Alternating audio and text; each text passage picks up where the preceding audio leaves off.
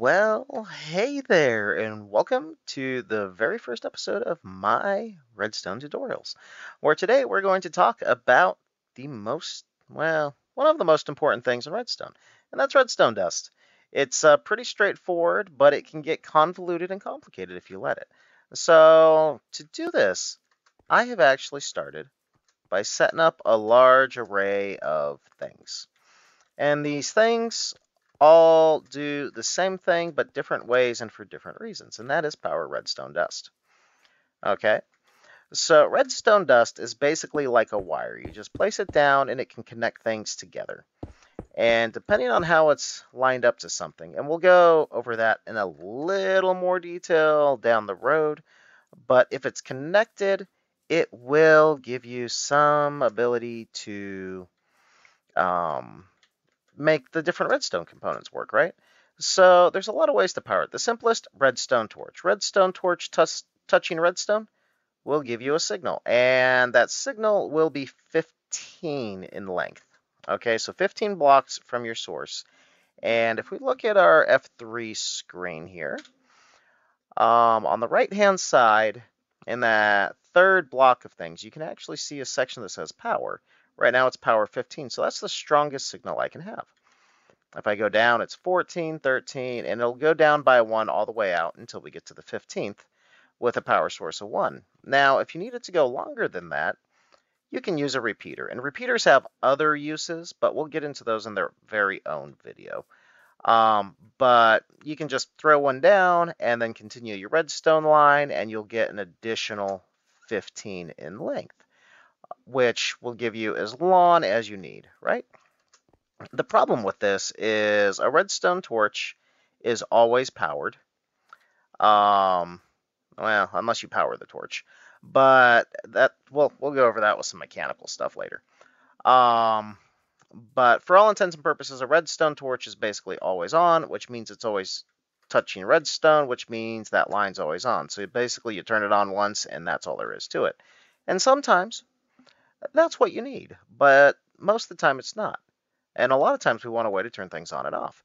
So we have the lever, which once again, if we come all the way down here, gives us a signal strength of 15. So we get the same amount of power out of a lever as we do a torch, and it gives you an on-off option. Now we have two different things. We have stone buttons and we have wood buttons. Now they function basically the same, but if you notice, the wood button holds on to the signal longer than the stone button does, right? But it just gives you one quick pulse, so if you need to kick something over just real fast or something like that, these are both good options. Next, we have pressure plates. And pressure plates work in a couple of different ways. Here you can see this is a wooden pressure plate, and all of the woods work the same way. If you stand on it, it will give you a signal, and it'll stay as long as you're standing on it. You can throw something on top of it too, like I just did. Oop, missed. There we go. And we'll get a signal until this item despawns, plus that little half a second or so of lag time. Now this one is the light-weighted pressure plate, and basically it just gives you a signal. It's a lot weaker, so if you need something a little tighter space, this will work. We can throw an item on it. It'll work as well.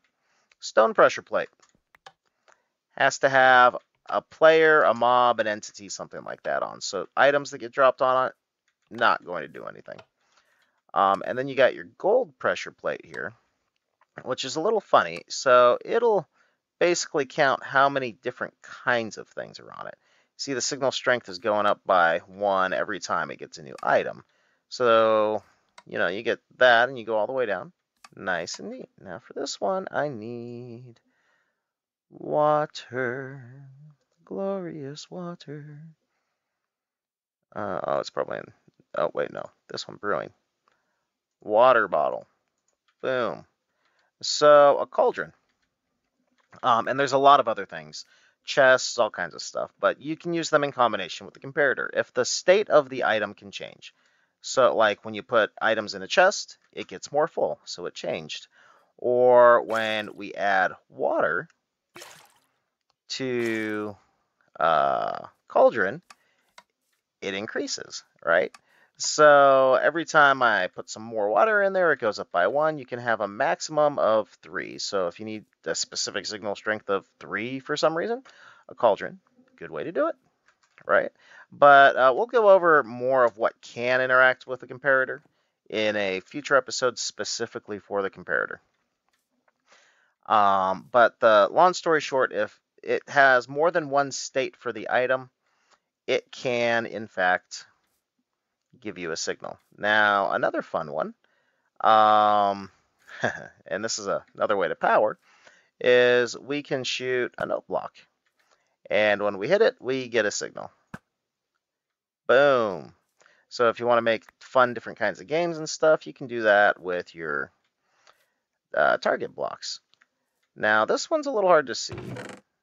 You can just barely notice it as I'm opening and closing on the left. This is not a normal chest. This is a trapped chest. And you make it with a chest and tripwire hook, I believe. That or else you make a chest with a tripwire hook in the middle of it. Either way, it's in your recipe book. And it will give you some signal off of it. A lot of people just use these for like booby traps or something, or alarm systems when people are in their bases. So that's a good one. Lecterns with a book on it.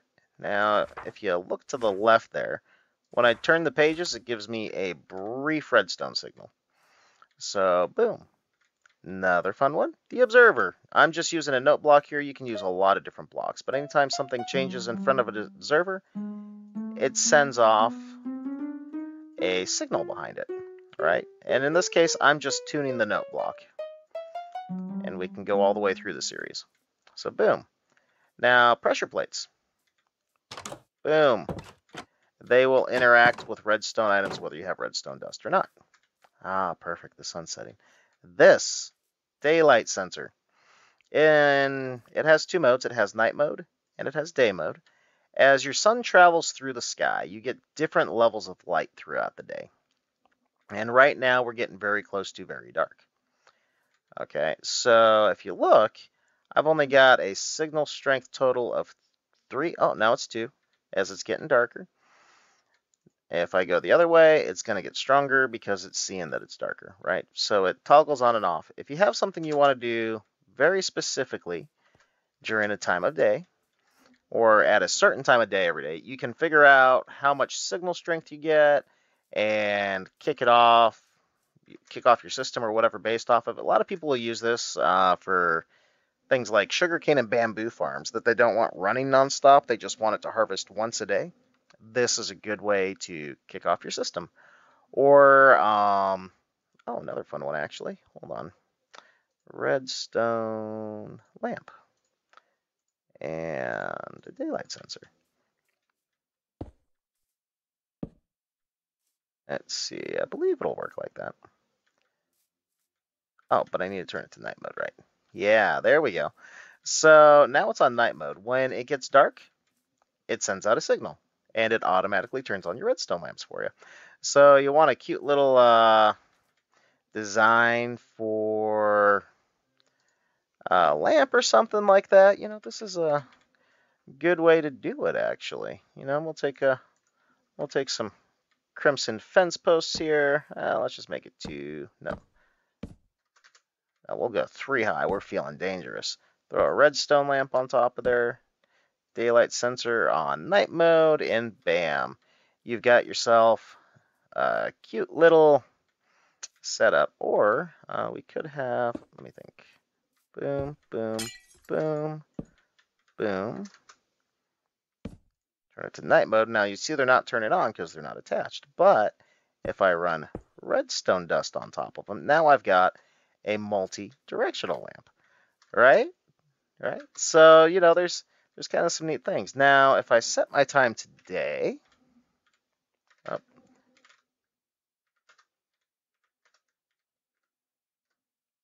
bam, now that it's daytime, the lights automatically turn off. Or if I set that to day mode, then it'll stay on. So whichever way you want to go. But this is a good way to get yourself some street lamps and stuff going on and all of that. But really, the big thing you need to know is the more signal you get off of something, the longer stretch your redstone dust can send it, all the way up to a maximum of 15. Unless you throw a repeater in, at which point you get an additional 15, no matter what the signal strength going into the repeater is. So, just for example, I can come back here, and we'll just throw down a whole bunch of redstone until it stops glowing. There we go, stops glowing right there. If we come over here, same level. So it's always 15 off of a repeater. And it doesn't matter how much juice you do or do not give it. And that's how you do a lot of the wiring for redstone. Now, there's other ways to do things these days. Redstone dust is not required for everything, but it is the fundamental wiring for all things redstone. And there are other ways to power it. If you make yourself a creative world, actually, you can come in, you get this whole menu with all of the items in here, and you can see all of the things that exist. Actually, just for the lols. Boop. Let's see.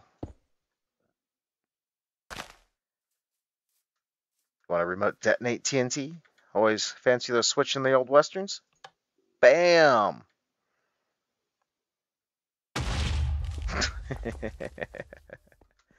Right? So there's a lot of things that you can do, but you can activate stuff that way. And it can be pistons, whatever. But this creative menu will show you a whole bunch of different stuff. And as far as in the redstone area itself is concerned, a redstone block, a torch, a comparator, the lectern, but only if it has a book and quill with something written on it that you can turn the page, your target block, your lever, your daylight sensor, your trap chest, your tripwire hook. If you put string on these, when you go through the string, you need a pair of them side by side. In fact, I'll set that up here in a minute. But those, and then your buttons, your pressure plates will give you all of the power options that you have for the most part. Oh, and observers. All right. For the sake of example here, I think I can just, oh, it has to be on the side of a block.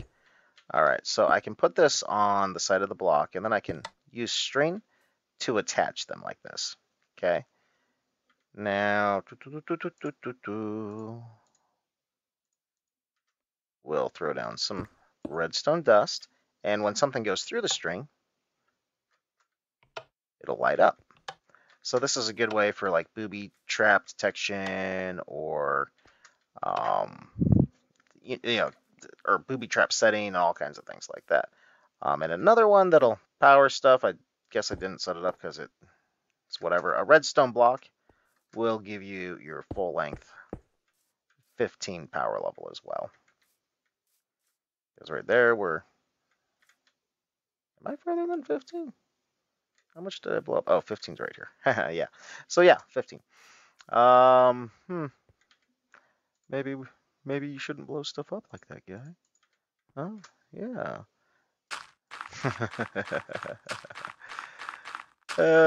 But lots of uses for redstone. And knowing how to wire it up or what wiring options you have available is very important when it comes to a lot of this.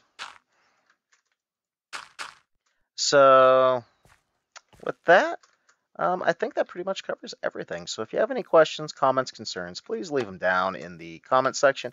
I'd be happy to answer and clarify anything that you need some help with.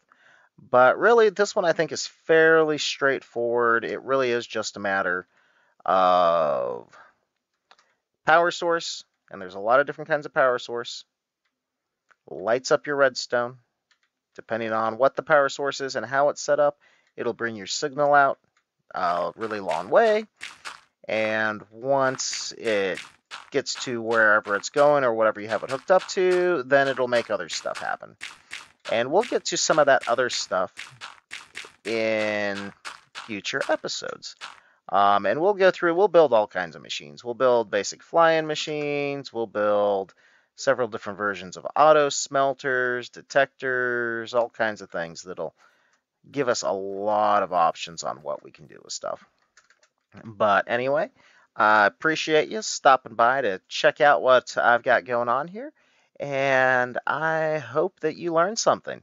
If you did and you want to keep learning, hey, keep an eye on this channel as I'll be uploading these videos daily so that I can keep showing everyone all of the magic that is Redstone. All right. Bye till next time.